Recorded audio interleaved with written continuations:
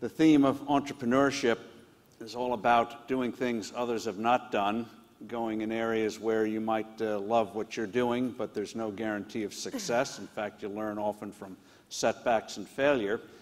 Chelsea Handler is known as a unique comedian, but she's about to embark on something there's no guarantee of success, doing things very differently.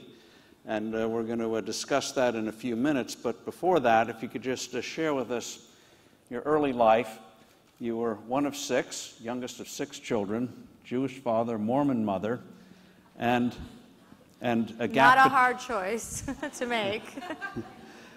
And the death of your older brother in a mountain climbing accident changed the dynamic of the family, changed the way the atmosphere you grew up in. Could you describe that and how that led to where you are today?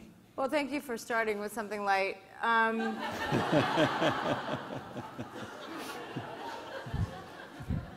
When I start bawling in 2 minutes.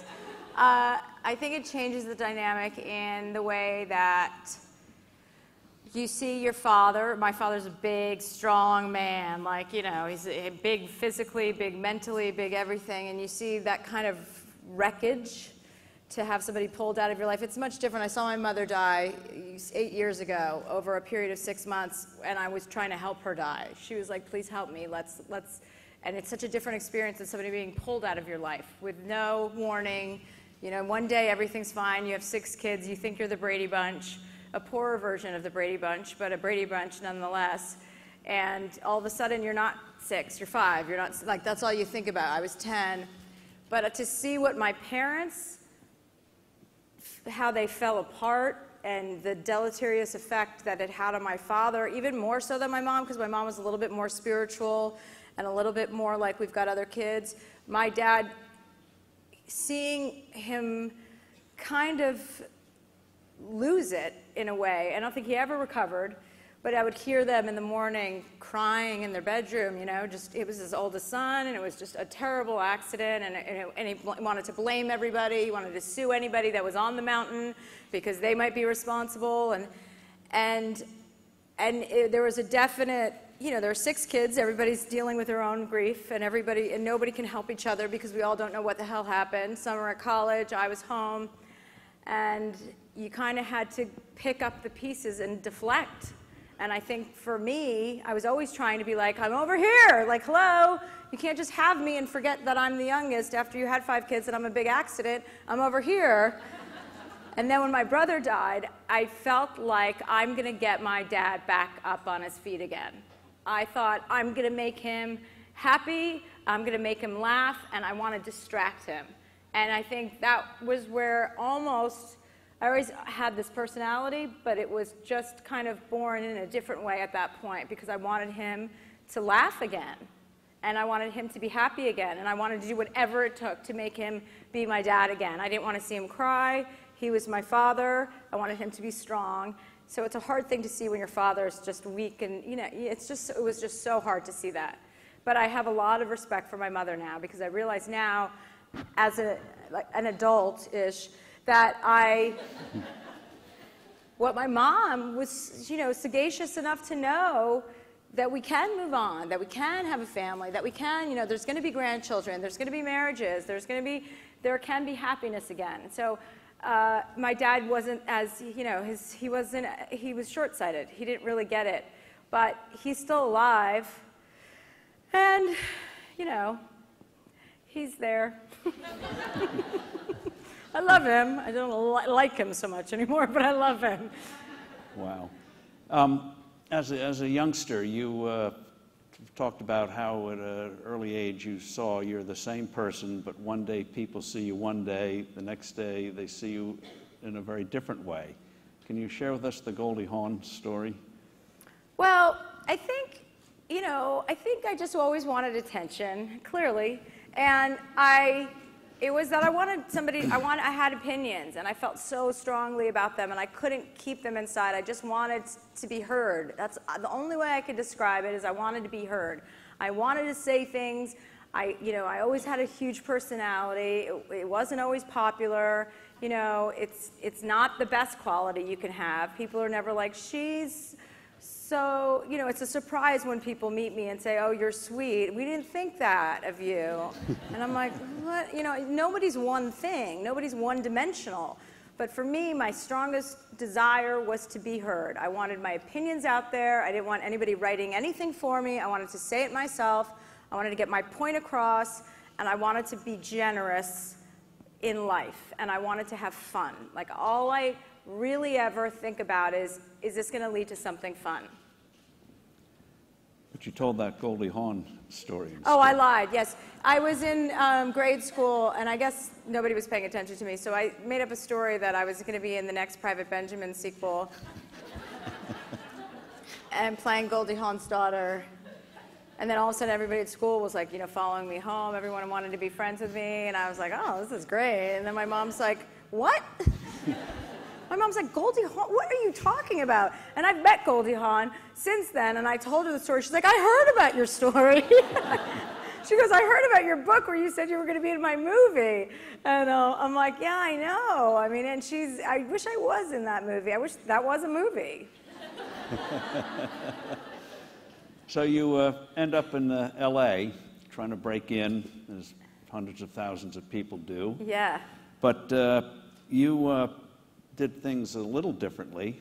When did you realize that you had the real ability to do stand-up? I don't think, however far you get in any sort of career, that you really believe that you're good at it.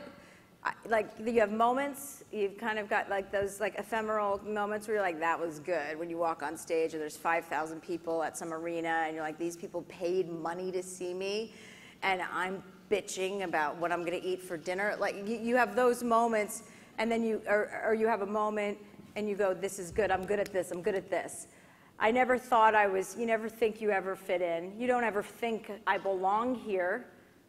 And when you do, it's fleeting. So I tried stand-up because I didn't know what else to do. At least that was the only avenue for me to say what I wanted, to bitch about what I thought was ridiculous, to talk about all the things I saw and how stupid I thought everybody was. And, you know, it takes different shapes as you go through your career. And I didn't know that I was good at it. I think I had a rough time in the beginning, and I didn't do too badly because I would have cowered and I would have stopped and tried something else. But I had tried to be an actress, and I was like, this is so annoying. And I'm not skinny enough, you know, and I don't want to be that skinny. I like bagels. I'm a Jew. You know, I wanted to have fun. And so I couldn't ever be that disciplined, you know. So I just did comedy. It was the perfect thing for me. It was the perfect avenue for me to be able to create my own career. And out in L.A., they wait on tables, and you learned that that wasn't your vocation. I wasn't great at being a server or waitress was the old way to say it. Server, I think, is more PC. And no, I got fired from about 8 to 10 waitressing jobs, usually because I went off on one of the customers for treating me in a way that I didn't think was respectful, or not, you know, I don't know. I just hated people who didn't look you in the eye. They would be like, what are the specials? It's like, who gives a shit what the specials are? It's just lunch. Like, you're not even going to remember this meal. Are you serious? But I was mad because I never looked at the special board, so I didn't know what the answer was. You know, you get mad at other people for things you don't know.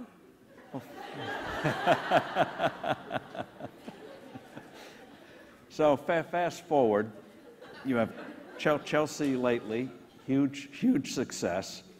Almost 6 million followers on Twitter, 1.5 million on Instagram, 5 bestsellers, including something that any of us who've written a book can only fantasize about. New York Times, 1, 2, 3.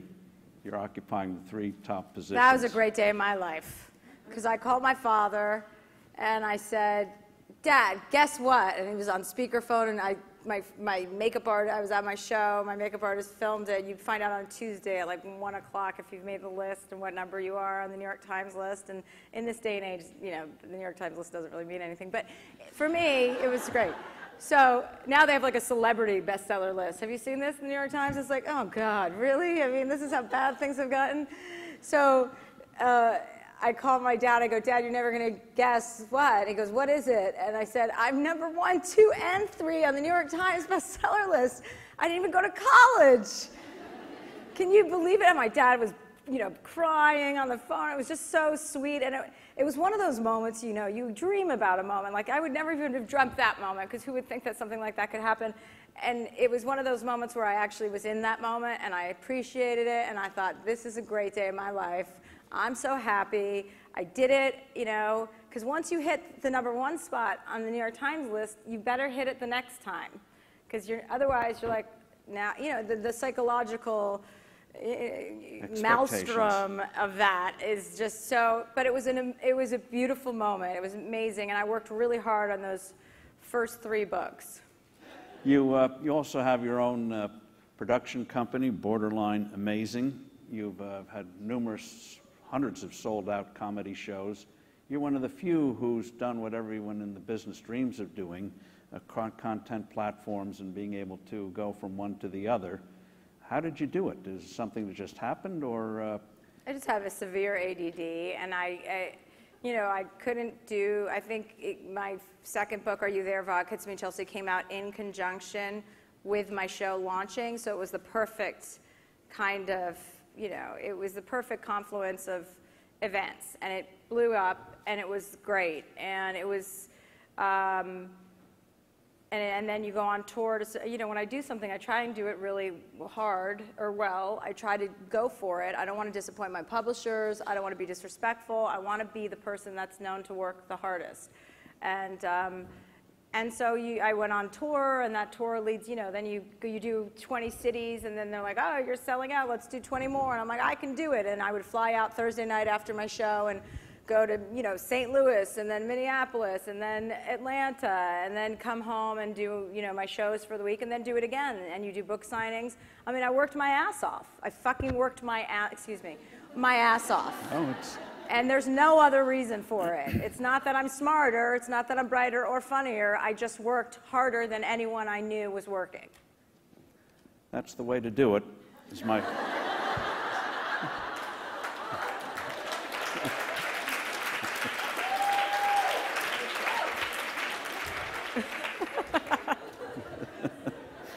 But before we get to your new thing, a couple of quick questions.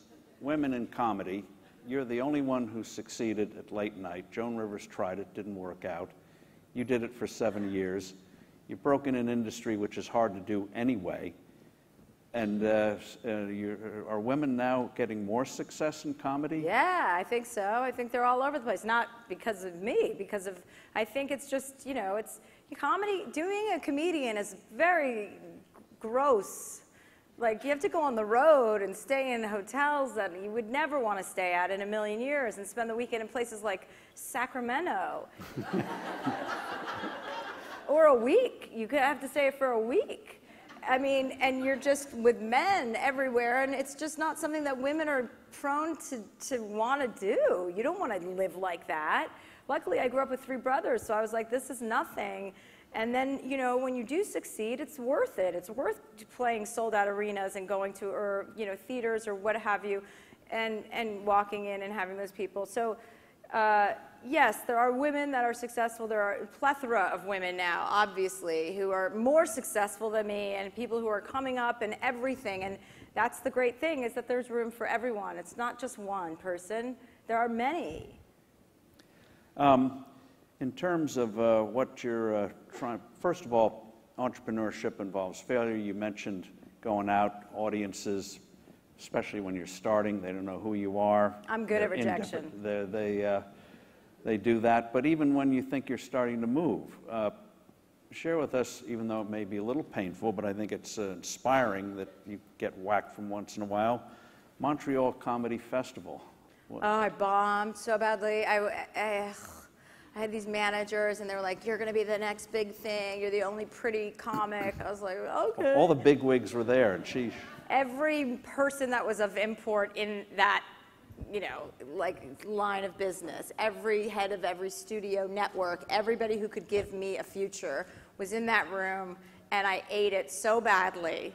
There was so much buzz around me. It was so much like, and which is why I'm very leery of buzz. You don't do that. When people are coming up, it's like, there's always blowback. There's always blowback. So don't ever push something so hard. And I bombed. I bombed so badly. And then 2 days later, I showcased in LA in front of 2 networks that hadn't been in the room in Montreal. And I got like a $100,000 development deal for my own TV show. And it had changed in 48 hours. So everything changes in 48 hours, always. Just when you think you're at your lowest, it turns. Your lowest doesn't ever last that long. It's always something. And you just have to be willing and open to say, all right, pick yourself up and do it again. And if you bomb again, then you might want to think about not being funny. Now, a year ago, here you have great success. You've been expressing some dissatisfaction with the night show. You thought there was something more you could do. But walking away from a multi-million-dollar gig, even if it's you don't find fully fulfilling, is hard to do. But you did it. And now you're embarked on something where there is no guarantee of success. You're normally on late-night shows, you have the desk, you have the gig, the celebrities, blah, blah, blah. You're doing something completely different. Netflix, streaming, no specific time, 3 times a week. Explain what you see unfolding and why you felt you had to do it, even though you had huge dollars doing what you had been doing before. I looked at my life and I thought, I'm bored. I thought, I'm not being as smart as I am. This show isn't as smart as me. I want to do a show that's smarter than me. I want to learn. I want to make my mother proud. I want to make my family proud. I want to take chances. I want to set an example. That's not the impetus completely that I want to set an example, but wholly it is. I want to walk away. I could have gotten paid $10 million a year for the next 5 years. That is never a reason to make a decision. I work my ass off, and I know that comes in return. If you go to the gym every day, your body's going to get better. So I work hard, and I know it's going to get better, and things were going to. I planned on just quitting, indefinitely, not doing anything. I didn't want to work, and then as soon as everybody heard I was quitting, I got all these offers, and people were throwing ridiculous amounts of money at me. And I just kept hearing the voice in my head saying, don't do something for money. Don't ever fill somebody else's shoes. Don't go into that network environment where you're going to be told what to do by a man who thinks he's doing you a favor by giving you a job, or whatever the situation, which is the feeling I got in several of my meetings that I took. And at the end of the day, I said to my manager, who's a little nugget named Irving Azoff, I said, I want to meet with Netflix. And he said, all right, they haven't asked to meet with you. Like, I don't care. I don't get hit on. I hit on people. So let me go meet with Netflix. And I met with these amazing people at Netflix. They have an amazing team of really intelligent people. And I said, I want to do this. This is what I want to do. And they said, let's do it. And I thought, all right, this is something I can do. I don't want people chasing me. I want to go after an opportunity that doesn't seem... What attracted you to Netflix? I think they're progressive. I think they're smart. I think that they're... I didn't know them as well. I mean, I'm a fan of Netflix, but I didn't know them as well until I sat in that room, and I thought, these are people that are smarter than me. I want to always be around people that are smarter than me. And they are, until I am. Now, with Netflix, you're doing 4 specials this year. Yeah. Share with us. They're called, this is kind of like a bridge to my new show, which will debut next year, but one is Chelsea Does Marriage, because I've always been fascinated by people who want to be married. One is Chelsea Does Racism. I just came from Alabama. And the greatest quote in Alabama was like, I go, what do you think the biggest misconception about the South is? And they were like, that people just think we drink beer and eat barbecue all day, as the guy's drinking a beer and eating barbecue. And he's like, and they think, all you ever hear about is the bad things about slavery. You just never hear the good stories. I was like, oh yeah? And amazing in this country that exists, because you have certain notions that that's like the South, but you don't believe it until I was deep in the South, like very deep. And I was like, National Donut Day was a big deal down there. So that's the second one. So it's Chelsea Does Marriage, Chelsea Does these are the titles. Chelsea Does Marriage, Chelsea Does Racism, Chelsea Does Silicon Valley, because I'm very fascinated by that and I can't use my phone. And Chelsea Does Ayahuasca, which is that hallucinogenic drug you do in Peru with a shaman, and I'm going to go down there and do that on camera. Among many other drugs, I'm going to do on camera with medically supervised because people don't realize, you know, I've taken an Ambien and drinking, oh God, I'm on Ambien right now. I